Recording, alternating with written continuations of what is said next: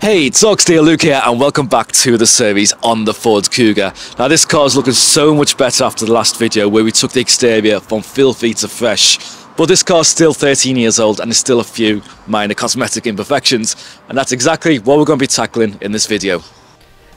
The first cosmetic imperfection that I need to remove is the scuff to the rear bumper, because this is the most obvious thing that someone's going to see when they come up to this car. And it looks like another car in the past has gently scraped this one because there's a little bit of red paint on there. So I need to remove that paint transfer before I do anything else with the bumper. And to do that, I'm going to use a melamine sponge, which is sometimes called a magic eraser. Throughout this video, you're going to see me make extensive use of this sponge. And what these are, they're slightly abrasive, and it's going to allow that paint transfer to be taken off the paint without causing any significant damage to the paint underneath. Sure, it will dull the paint slightly, but it's nothing that a slight polish afterwards wouldn't restore. To fix the actual scuff, I'm just keeping this cheap and cheerful and using a touch-up pen. Because firstly, I got this free because my neighbour next door, Kath, she got rid of her Ford Focus, which was the same year and the same colour as this Kuga. And also I think it's the best way going forwards for a couple of reasons. Firstly, if I was to paint the edge of the bumper, I would also have to paint the rear quarter. And that's probably going to have to go into a body shop, and it starts to become a big job because it's right on the edge of a panel and we'd have to blend it in to make sure that the paint matches. Or I'd have to go and get another bumper for the car, and that's going to cost between £50 to £100 and all the labour that goes along with this. So instead, I'm just going to use a touch-up pen because it's going to take your eye off the damage. Sure, it's not going to look perfect, but bear in mind, this is a £500 car, and you really have to ask yourself the question of how far do you go with it? At the moment, you're seeing a clip from the previous video where I cleaned the Kuga, and no matter what I tried with the front wheels, I just could not get them clean.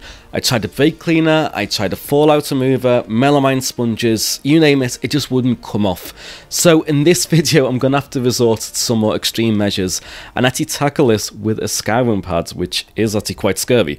And it is going to damage the paintwork on the wheel, don't get me wrong on that, but there is just no other way I can get this off. Now, some of this scratching will come out of a good buff, but it's one of those processes that does take a bit of time.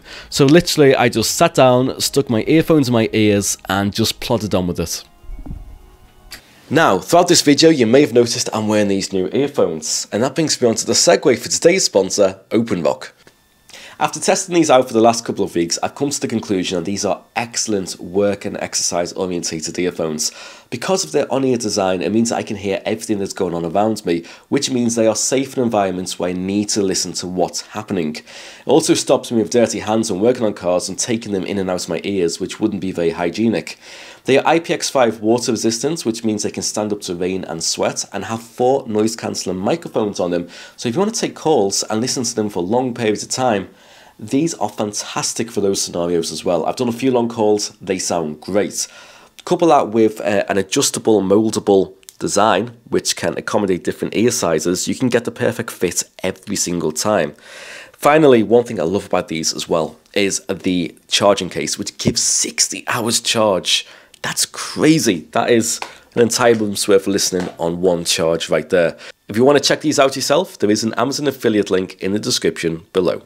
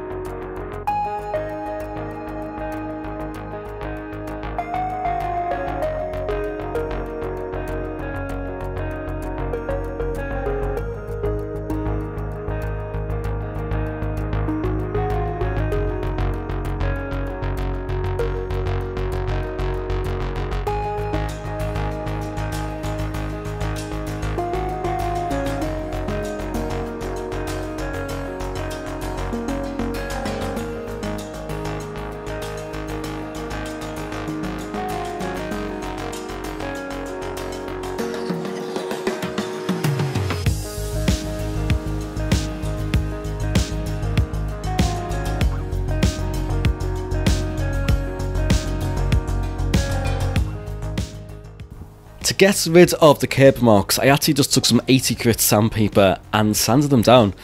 The alloy wheels are quite soft, and an aggressive sandpaper will actually take a lot of these marks out, as you can see in this before and after shot.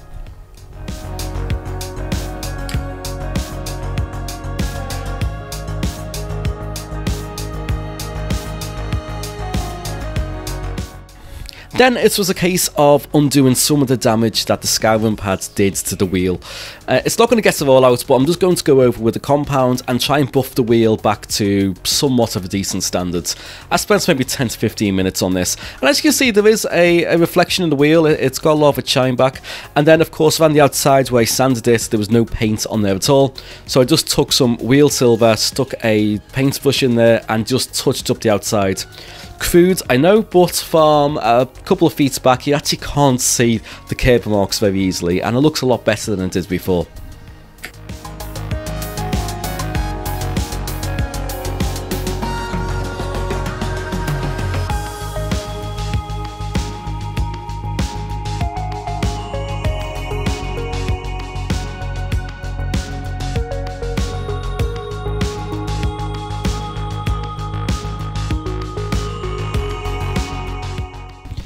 Again, the melamine sponges were fantastic for removing the marks on the back of the car, and this is exhaust soot, which in the last video you seen was the bane of my existence. In this one, I actually just left a slight mark on the bottom because I actually bought a new badge and I wanted to use a slight just mark on the paintwork to line the new badge up. However, I lost the badge and I had no idea where it's gone, so there's meant to be a new badge coming, just not in this video. And I bought a new Ford badge for the back. And I didn't lose that, but I did lose the footage. Or maybe I didn't actually record the footage to begin with. Either way, unfortunately, I can only give you the before and after.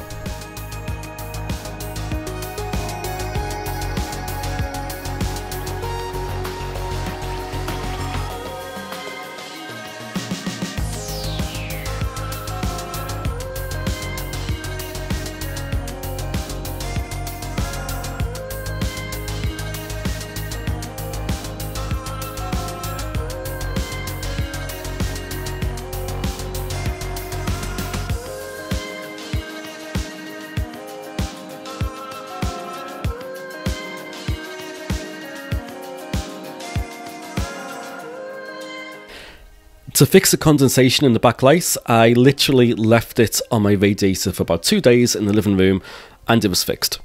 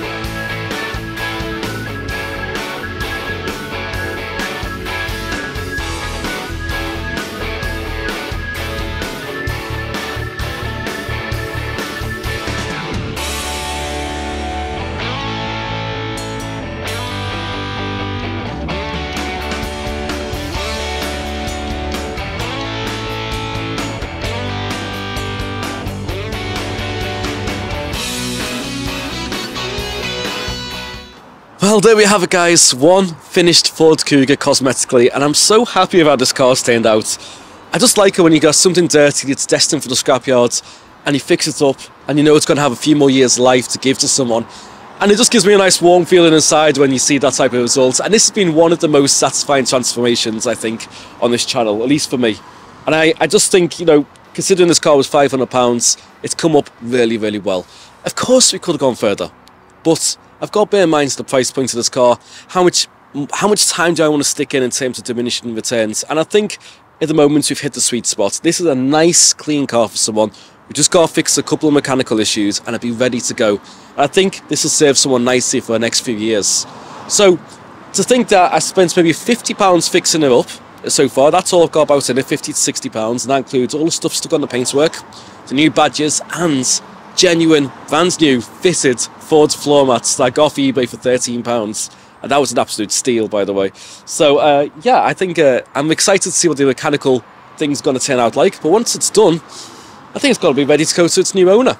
And it's going to be a decent profit in this car at the same time as well. So if you want to see that video of fixing this car up, you know what to do. Just hit that subscribe button and the video will land in a couple of weeks. But until then, thank you for making it this far. I'll see you soon, and as always, take care.